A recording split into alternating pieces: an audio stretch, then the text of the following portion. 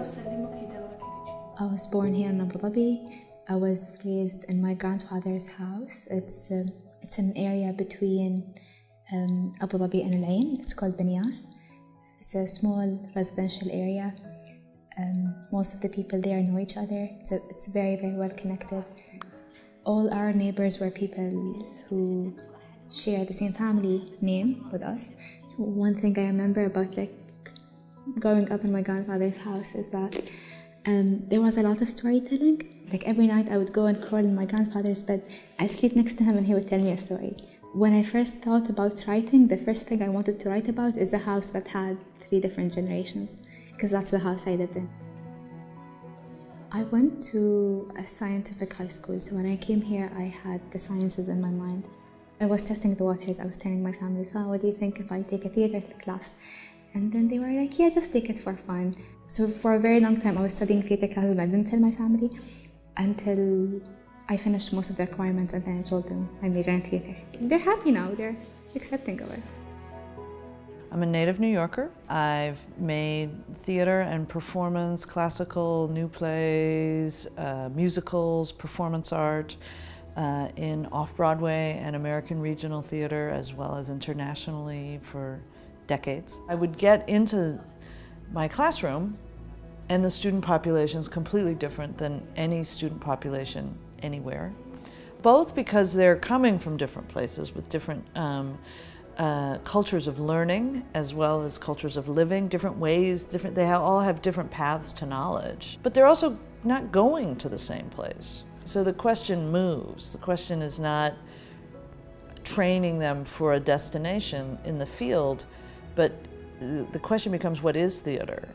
You know, teaching here helps me reimagine the field, actually, and my own work processes. And that's really what Raheel came out of, is thinking about what a piece of work might be that was really made from the consciousness of this place. 1 week before the last week of classes, I went to her and I told her I've been writing for a while and I want to try directing the text I've written. She came in and it was performed in English and Arabic with 3 of her friends that she'd gone to high school with. So they weren't students that I knew who were performing it. They weren't in the culture of the class.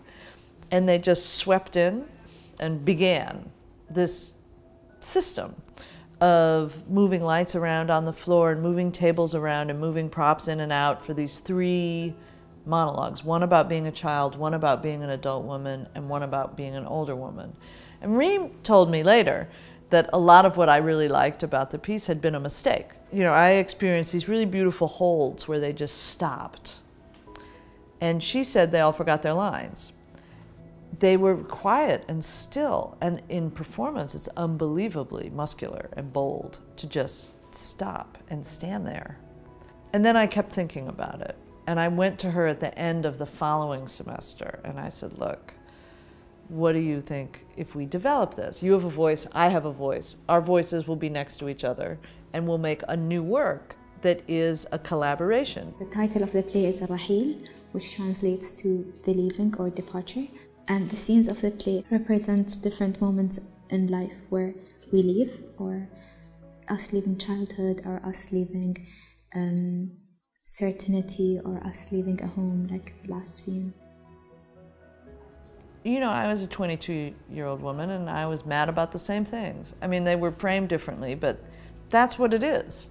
You go from being a teenager into being an adult woman, and people expect you to do it a certain way, and you don't, and you're mad, and you write poetry about it.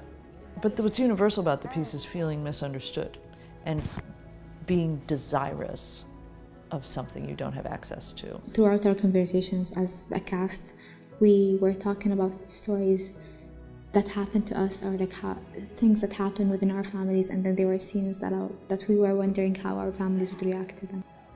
I saw them having chips.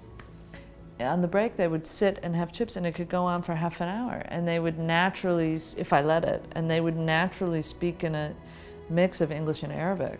The poems are very formal, and when they weren't in the formal they would fall into multiple dialects, and it was so alive. It was clearly the companion to the poetry. people who are bilingual in English and Arabic saw one show.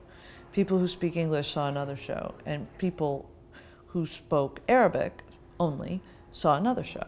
So the performance always felt like a kind of gathering place of perspective.